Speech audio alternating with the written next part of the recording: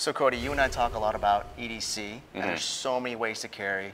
Most of the time you're in street clothes, but what happens when you have to go to a formal affair or you're going to church and you need to tuck that shirt in? Yeah. What's the solution? Oh my God, it is probably one of the most annoying parts of EDC, because you always have that feeling like, I want to be carrying a gun, right. You know, and I've tried the outside the waistband stuff, you know, with a suit coat or something like that, and jacket.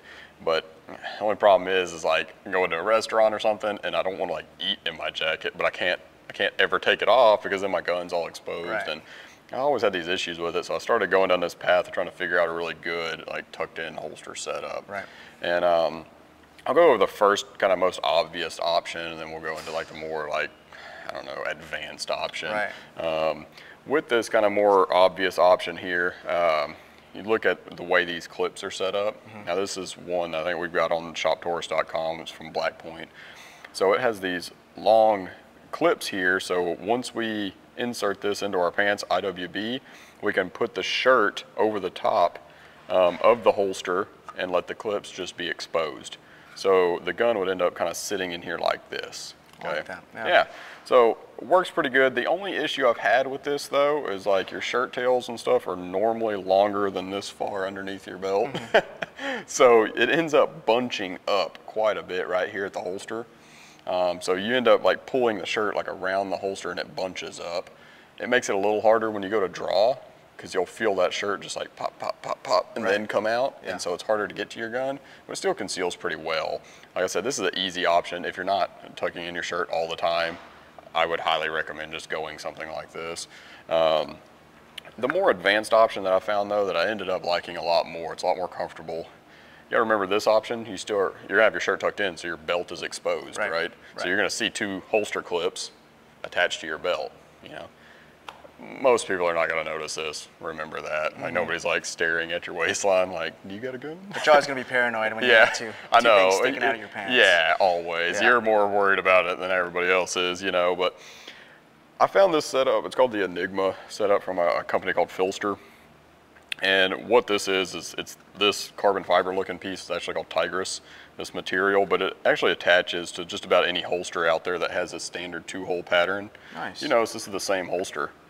I just removed these clips off of here and attached this holster to this this little setup here. So, but what this does, it allows you to go carry kind of without a belt. There's no external clips on this thing. Yeah, so that's straight to the body. Yep, straight to the body. Yep. So when you look at this, it works great, and I'll show you for a tucked in shirt, but if you're carrying like in like sporting equipment clothes or anything like that, like athletic shorts or any of that that don't have a belt loop and you can't wear a belt with it, that's what I'm in. This is still here. Yeah, so that's perfect. And when you look at this compared to like a lot of the different like belly band options and things like that, those are all solid options. But if you're kind of a little bit worried about like your draw and performance, this affects none of that because you're still getting that like Kydex retention, just like you're used to on carrying a belt mounted holster. So it has what this little strap is actually a leg strap to keep that holster when you draw from coming up. That's high speed. Yeah, so it keeps, I mean, it's just like a thing open rig, you know, inside the waistband. On your body, yeah, exactly. Concealed. So, but yeah, we'll go ahead and get this rigged up so you can kind of see. I wore like a pretty thin shirt just to show like on a deep concealment. We're running a deep concealment style gun too.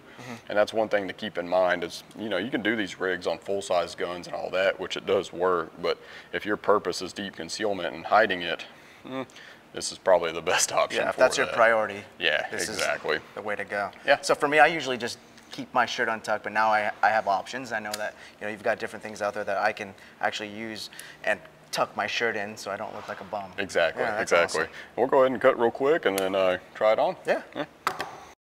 All right, so Cody's geared up now. Yeah. Can't even tell. No, and that's the thing about this is like you want comfortable setups that you can wear all day. Yeah, that's awesome. Yeah, and deep concealment. So the only thing to keep in mind when you're running a tucked in, you know, holster rig is there's a lot of pressure from your belt because the shirt, you gotta realize, is on top of your holster, and then you have your belt there, so you're creating a pinch point on your shirt. So when you go to clear cover, you gotta clear it with some, you know, some attitude there. Yeah, you can't just lightly get that. So whenever we get it, it's the same thing. I'm accessing at my belly button. I pull up, there's the gun. Here to go. That's cool. Okay. That's cool. I didn't think it could be done. I didn't think you could tuck your shirt in and have your everyday carry on you and There you go. Yeah, easy enough. Oh yeah, that's awesome. For sure. Well, hope that tip helped out. Oh yeah.